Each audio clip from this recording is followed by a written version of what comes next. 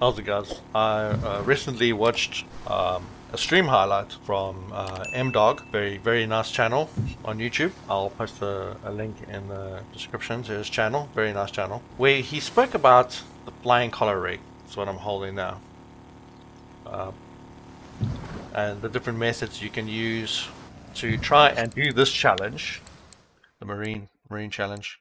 He mentioned how difficult it is. It is very difficult, at least for me anyway. As you can see, I've gone through most of it. This one is one that I just haven't been able to do, and I have caught a lot of fish on this. Let's see if I can show you. I believe it's this one. Where is it? The flying collar rig. I have caught 1,233 fish with this rig and 0 trophies. And as you can see, like the marine lure jigging rig, I have less fish and 3 trophies. So like, I don't know if this rig is cursed for me or what. Yeah, I just don't have any luck when it comes to this challenge. So, however, I am able to catch fish. As you saw, I caught plenty of fish. I just wanted to show you guys. Now, M-Dog explained the different methods you can do it. How you can just drop it in, let it sink to the bottom, then you hang it. I just call it hanging it. All right, and hope a fish will bite, because with the drifting of the boat, it's giving it motion, and that is what this rig requires. As you see there, I just caught a fish just like that. That is what this rig requires. What is it? It's a sorry. Okay, that's not unusual actually.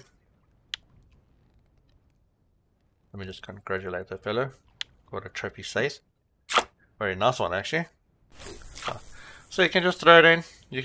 I just let it smash into the bottom, and then I reel it up a bit, and then I let it hang.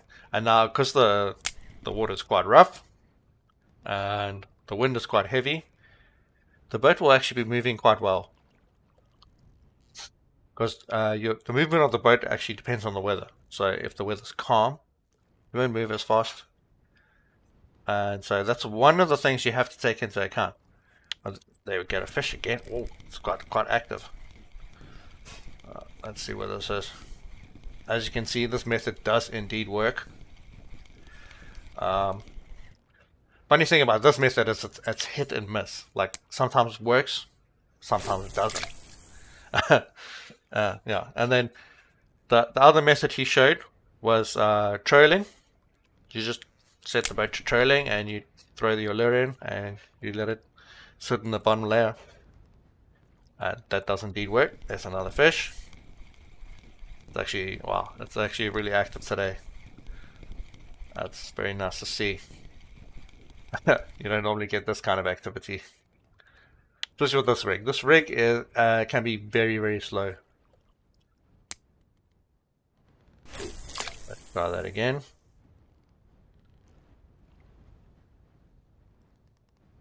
Let it hit the bottom, just like that, and then you bring it up. Now, the point of this rig is you're supposed to just drift along the bottom, and it looks like a fish just swimming just above the bottom. And then all the predators that hide in the little holes and whatnot, they'll just jump up and grab it. And this is supposed to actually work quite well. Although in this game, like I said, it's hit and miss. Like, sometimes it works really well, sometimes it doesn't. And then the hardest part is finding what lure works, because with this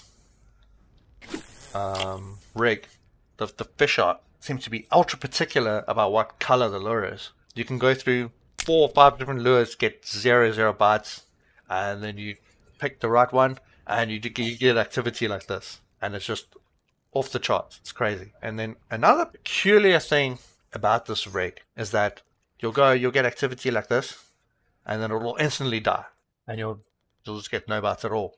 However, if you change your lure and you find the right one again, then you'll find activity again. It's very strange. We don't seem to be getting anything at the moment. Okay, while we have that, let me show you the setup. Yeah, I'm running 45 kilogram line, 60 kilogram leader, because of the sharks, they'll bite it off if it's smaller than 60. 400 gram sinker, using a colorful one because the fish are attracted by brightly colored things. And I'm using a 0.4 meter leader. I'm also using a Cobra SW Aberdeen size 5. See if there's a fish on. And obviously the flying worm. Now the Aberdeen hook is made for use with plastics, and then we have a Flatfish. That's exactly what we're looking for. The Aberdeen hook, as you can see, let me just look at it, it has a really long shank. Now the point of that is that it sits inside here, and then your hook will come out here like this. See, if you're using a normal hook, it's going to be sitting up here. Now a fish might grab the bottom and not hook itself, so you want a long hook. Let's see if we can get another fish here. Pulled it out of the bottom, probably just went over a hole, and I am fishing on the 34 meter bank, which is a very nice place to fish with this rig. I'm also dropping off the edge here. That might be a problem. Actually, let's just pick it up, and then I can also show you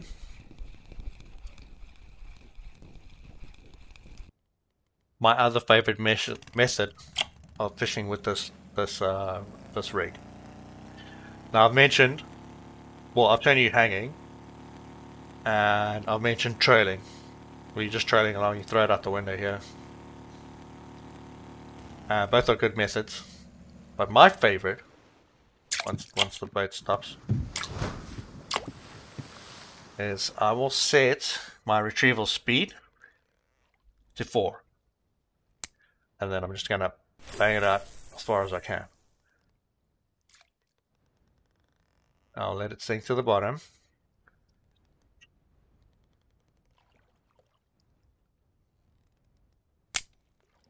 Then I'll close the spool, and then I'm just going to sit in there and reel it back in. Now this method has caught me a lot of fish. Yep, there you have it. Oh, this is quite a nice one actually.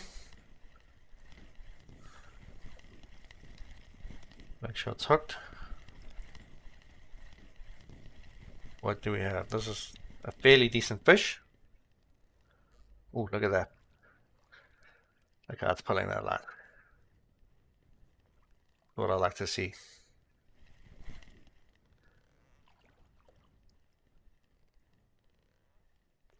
Gonna have to drink some coffee with this one. It's busy eating my strength there.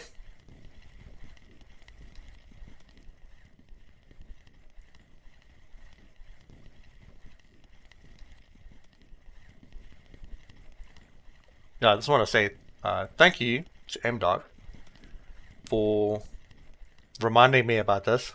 I always mean to get back to it and actually get this challenge done. And I've been meaning for quite a while to make this video, and you reminded me that I wanted to do that and gave me a little bit of inspiration. So I thought I'd share with you guys my experiences using this rig, my methods, and the results. Yeah, so I have a fair amount of experience with this rig, so I thought I'd share it as well.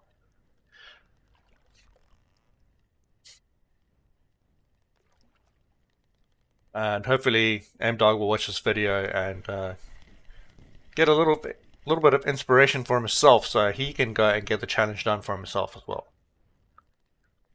What does this? It looks like a flatfish. It looks like a very nice flatfish. Oh. You have got to be freaking kidding me. You have got to be freaking kidding me. I cannot believe I just did this on camera. I didn't actually expect to do this. I've been trying for so long. I did not expect to do this. Oh my gosh.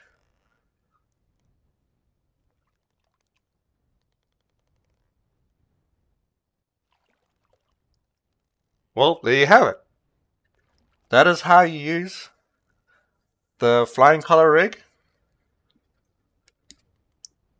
and that's how you can complete this challenge. My gosh, I can't believe this. This is freaking awesome. Let me just pop a screenshot of this. I'm gonna remember this for a while. Oh my gosh, I can't believe it. So once again, thank you, M-Dog, for being my inspiration to finally get this challenge done. You're my freaking hero. And to everybody else who's been trying this for freaking ever and it hasn't been working, there's your inspiration.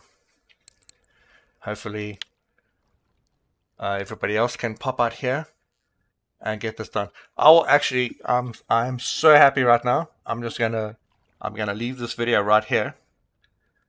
And Tightlines, best of luck to everybody else. Take care. I'll see you in the next video. Cheers, guys.